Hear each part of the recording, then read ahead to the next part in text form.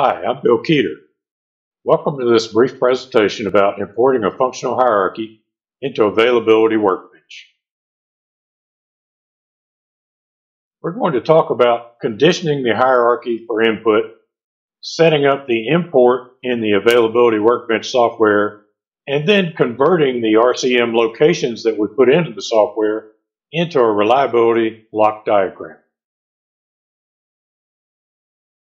First thing that's important is to remember that the parents get on the bus first. We have to import the parent locations before we import the child locations. So what we're going to do is show you how to set that up, and we'll put in the 3 columns of data that we need in order to do the basic diagram.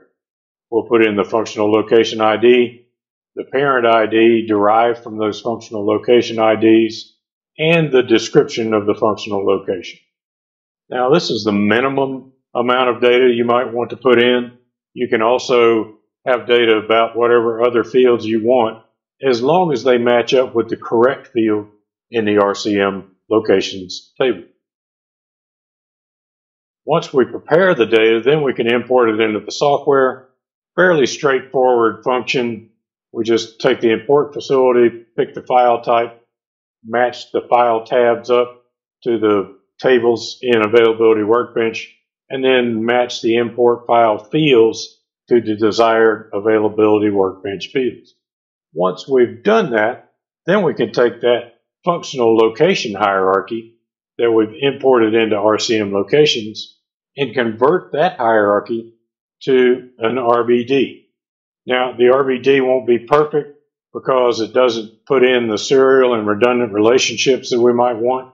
So we'll need to go through that diagram, make sure that we capture those redundant locations that we have, and picture that redundancy in Availability Workbench.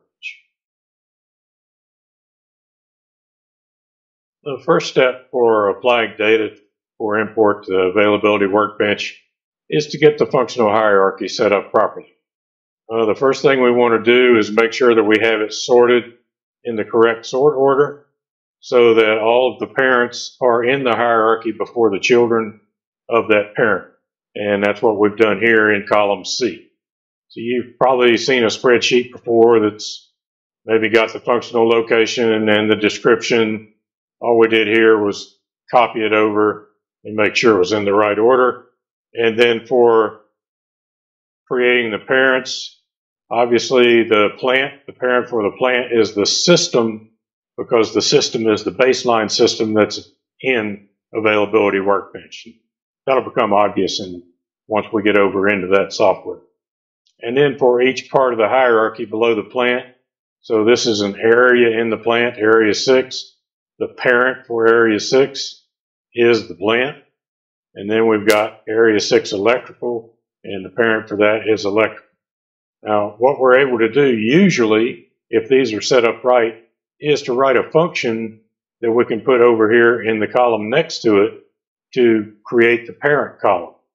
Because when we import into the software, we're going to be importing the functional location ID, which is here called functional location to import.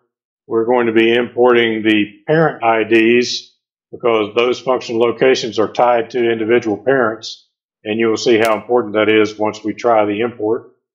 And then we're going to want to import the description. So you could insert a column in between A and B and do the same sort of function. I just chose to do it this way because I didn't want to mess with the baseline data. So once we get this set up, then we can set up the software to import the file.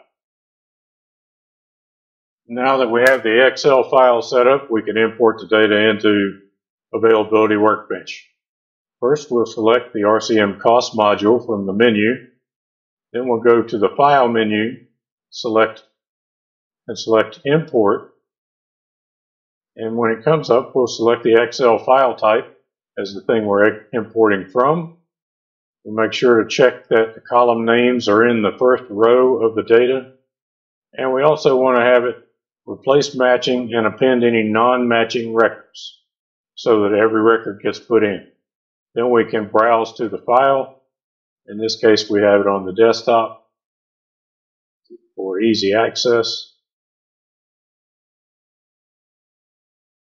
and we'll double click on this file to get it open. Once we have the file open, we'll get the message, connect to database succeeded. If you don't get that message, then you're going to have to go back and do some troubleshooting to figure out why that hasn't worked. So now that we've selected the file, we'll go match up our tables. The table we're using in this case is the functional location or FLOC table. We come down here and select the RCM locations table.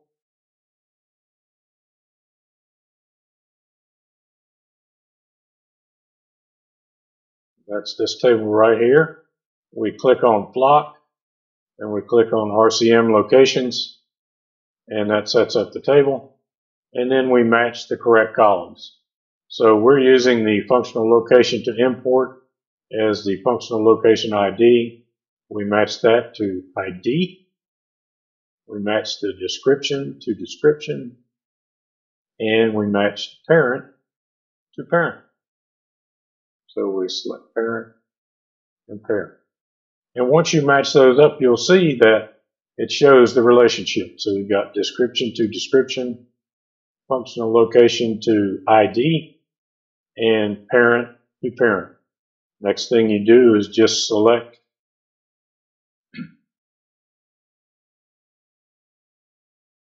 import and do the import. And you'll get a message, import complete, at the end. That usually means that the import completed. Not only that, it imported with no errors. So let's go look at our functional location hierarchy once we close this. Now, if you want to, you could save this import for doing the same thing later. So if you have multiple places where you want to do this functional location import, you give this a name by selecting yes and tell it import functional locations.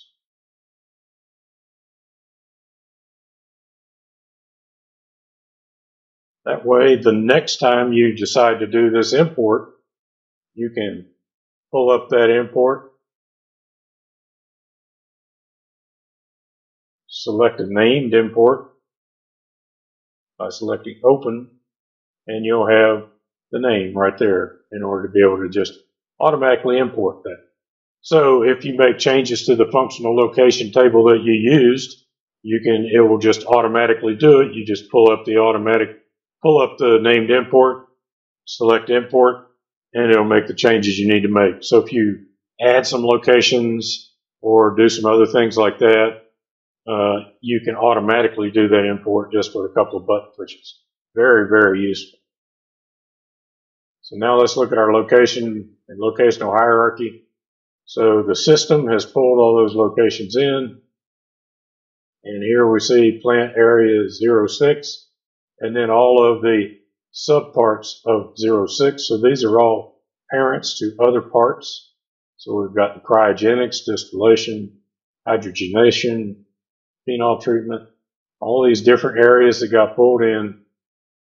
And in each one of those areas, all of the functional location parents below it, and finally the bottom location where you might want to do your RCM analysis.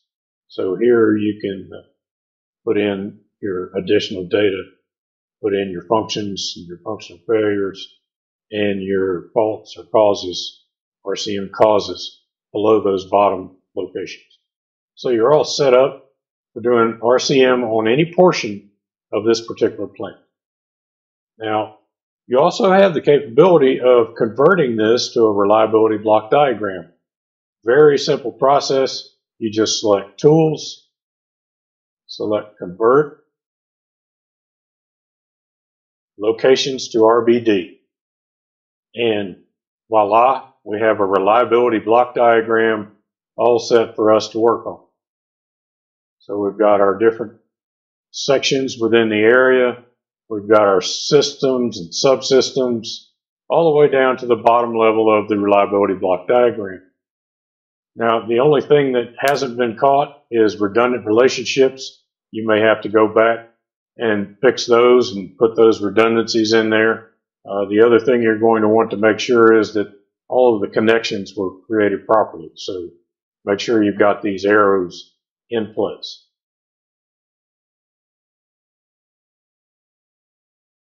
And that covers importing data into the RCM locations and converting those locations into a reliability block diagram for further analysis. In this presentation, we talked about preparing your data for input, importing the data to the RCM locations table and availability workbench, and converting the RCM locations to a reliability block diagram. If you would like to have more information about Availability Workbench and other analysis tools that are available, please contact Brett Peterson at isograph.com. Thank you for attending this presentation.